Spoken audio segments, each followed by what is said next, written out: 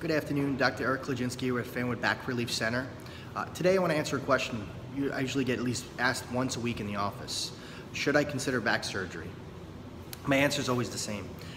Back surgery should serve as a last option, last resort. There are so many different conservative options available nowadays to treat back pain, herniated disc, bulging disc, sciatica, whatever the case. One of the most successes we've had in our office is with spinal decompression, non-surgical spinal decompression, where we're able to create a stretch within the spine to take pressure off of any nerves or discs that are irritated or even damaged. It does take time like anything else, but it's a healthy option. There's plenty of other options both in our office as well as at other facilities that are conservative in nature that will do no harm and have the upside of potentially helping and preventing surgery. That's our tip for today. Any questions, feel free to ask me.